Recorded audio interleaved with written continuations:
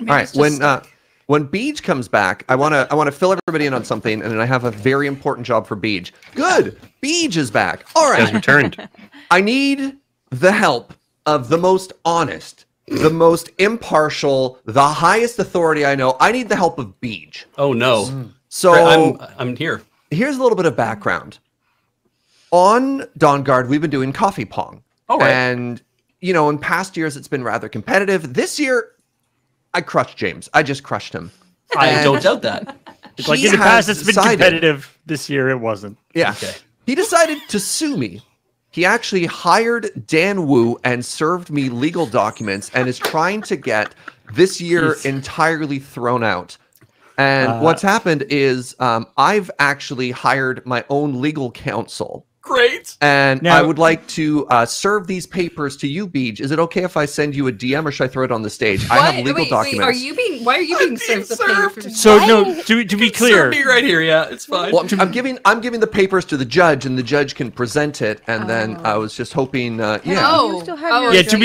be clear, James's legal defense is that because one side of the table was cursed by ghosts, that the results shouldn't count. Yeah. Okay. Yeah. And I did agree with James in the straw poll. Okay. So are you both? I gotta know. Are you both agreeing to me to be a neutral arbiter here? Oh, absolutely. James isn't here, but I'm sure he'd agree. Molly has a point. Molly has a point of order. I have a question. Yeah. Yes. Shouldn't you be suing the ghosts? Well, you should wait to see what my defense is. Ghosts are notoriously difficult to serve because you can't slap them with the papers. If I've learned anything, they have no learned anything from legal drama, you have to slap them with the papers. And of course, you've got to get ghost documents written up. So. Heather, do you still have your judge robes sitting around? No, I didn't. Well, I mean, I've got the ones that can really help me get out of this conversation. So is this municipal? Are you? Is this municipal or is this provincial? Like, I don't. Well, so what happened is, James hired an American lawyer, and I went for Canadian legal counsel as one of the first ones there. Right. Yeah, and so as it's laid out in Canadian syntax. It has the claims for why the trial should be dismissed at the top.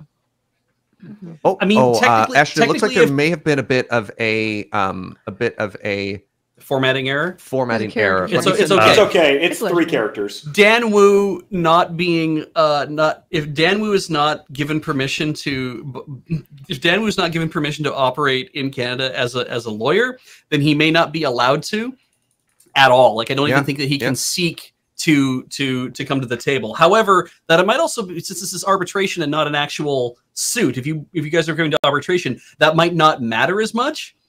James has committed to taking this to the highest court in the land. So, truth be told, the result of this proceeding is not actually that big a deal because he's just going to appeal an unfavorable result. That's fair.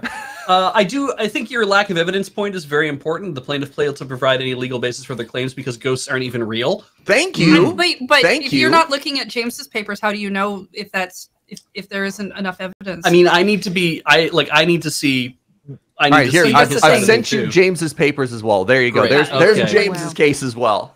Well, I have something to do now, everybody. So I can't see it, but there's paperwork flying around in this Slack. PDFs going back and forth. This is the most paperwork that has ever been shown. We need like some spinning newspapers to seal this paperwork montage that's happening. Beej is also taking this way more seriously than I thought he would. And Well, I'm here for it. I am here for it. Chat, I'm seeing a few people ask, am I not the arbiter of coffee pong? And the answer is no. I judge harshly on the court. Off the court is a different department, especially when ghosts are involved.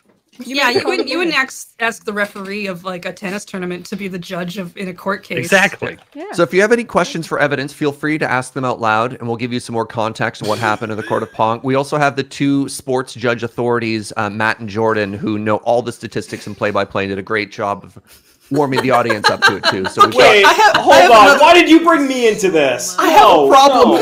All right, what's your problem, Beej? I have a problem. Yeah. This isn't being brought to a municipal court, a provincial court, or a federal court. This is being brought to Dawn Guard Court of Coffee Pong. Yeah. Yes. Yep. Is it an international court?